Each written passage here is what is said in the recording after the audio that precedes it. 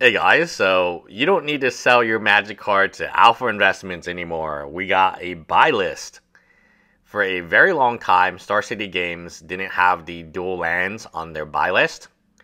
They added them yesterday, and now not only are they on the buy list, they are on the hot list, right? Which is their promoted things, the cards that they want the most, and theoretically, I think they also give the most store credit based on, or additional store credit based on the hot list. So what is happening here?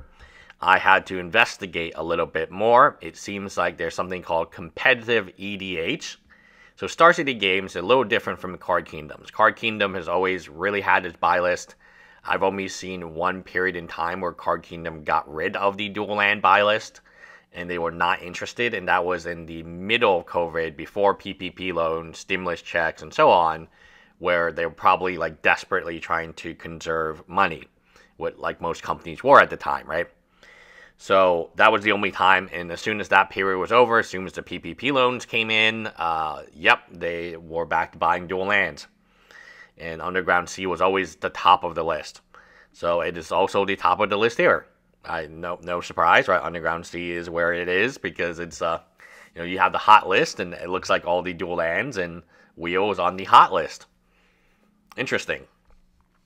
The reason that it's important to have two major buy, I know Cool Stuff Inc. has a buy list and so on, but like these are the two one I grew up with, so it's nice to see that StarCityGames has its buy list back for the dual lands, because for a very long time I think they were only offering credit.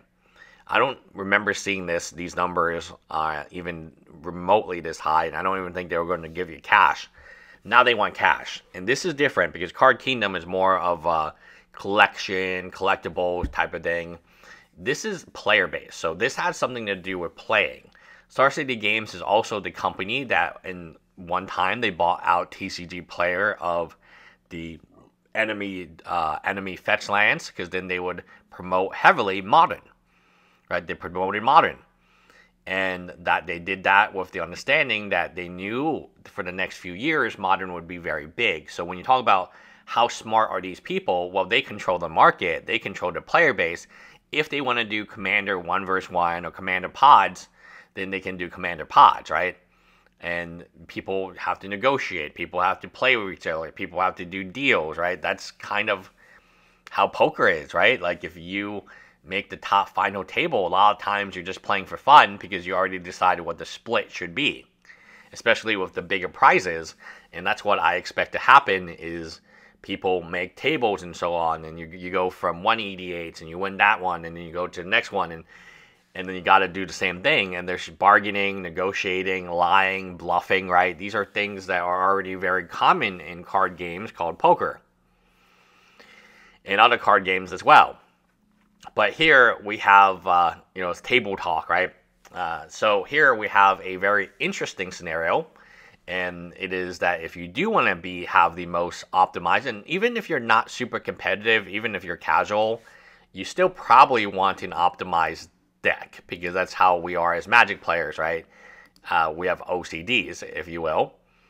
I would imagine, and I really would say this, that these cards are only going to go up when you have when you have the people running the tournament telling you, oh, we need these cards and we're going to pay really solid. They're paying more than CardKingdom, way more on Volcanic Island. They're paying the same, so they generally want these cards. They generally want these cards. This isn't like a Fugazi. No, they're paying hard cash for these cards. Okay, this isn't MetaZoo, right? They don't got nobody got no buy list for MetaZoo. I've never seen MetaZoo buy list in my life in the whole time that the game was going on, because it's not a real game. Like there you go, right? I said it, right? If it was collectible and stuff, like you wouldn't have to look at eBay. You could just look at buy list, and that's what I look at, because the buy list, they will take as many copies of this stuff as you have, and that's very interesting from a collecting standpoint, or even investing, because when you invest, you don't have one or two. You got like 100 or 200, 400, 500 dual lands. You do want to see somebody willing to take that many of them from you. And honestly, in my experience for Magic the Gathering, if you go to a booth and you say, you know what, I got 400 dual lands, they will not pay you just a buy list. They will give you a premium because they understand you take those dual lands to another booth, it's gone. Right? They are there to buy. They are paying their vendor booth not to sell cards, but to buy cards in Magic the Gathering. It's very different from like Collecticon or Pokemon booths, where the objective is to sell the Pokemon cards. No, the Magic booths have always, the objective has always been to buy as many cards. That's why they come with money, right? They come with hundreds of thousands of dollars to buy cards and collections. That's something I learned a long time ago. Is like, whoa, so you guys are not here to sell? No, they have no interest in selling. Otherwise, they wouldn't bring so much cash, right? If they were selling all the time, they wouldn't have that much cash on them. They understand people like cash. So basically, dual lands to the moon. I mean, you could have invested in MetaZoo, or you could have invested in dual lands. It's up to you. MetaZoo, dual lands were at all-time low. MetaZoo was at all-time high. Some of you Timmies decided to invest in the alpha investment cards, and hey man, you could have bought a dual land. Think about how stupid that was. You could have bought a mother effing dual land for like $300, any of them basically at the time, but instead you bought $820 booster box of Nightfall, which is worth like garbage now. It's actually literally garbage. I think that's a hilarious thing. They were throwing this pallets in garbage. And they got more. They got more pallets to throw in garbage, man. If nobody bids on it, well, guess where all the MetaZoo goes? It goes to garbage. That just tells you, man, Magic stands the test.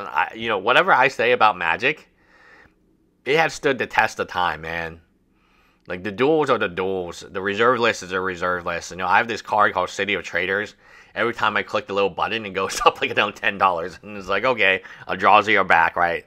And a Legacy and EDH, whatever it is, people reserve list cards that do have, especially if there's something called competitive EDH, which I don't really know very much about. But of course, I mean, to optimize a deck, you need the dual lands. They're probably the first thing you get. So again, I have a friend, and he's actually a client of mine turned friend, and all he does is buy dual lands for me. And I'm like, where does this go? Oh, to my new Warhammer deck. Oh, to my new Fallout deck. Oh, I want to make this new deck. Dual lands, you can trade up, you can trade down. You can trade duels into a Black Lotus. You can trade duels into whatever standard modern card. You can trade. Everyone wants dual land. You take your dual land to a trade night, I guarantee you there'll be a horde of people willing to trade for that card. It's so liquid. It is the most liquid card in Magic the Gathering. Because it's real estate. And it's prime real estate. Anyway, let me know what you guys think in the comments below. Bye, guys.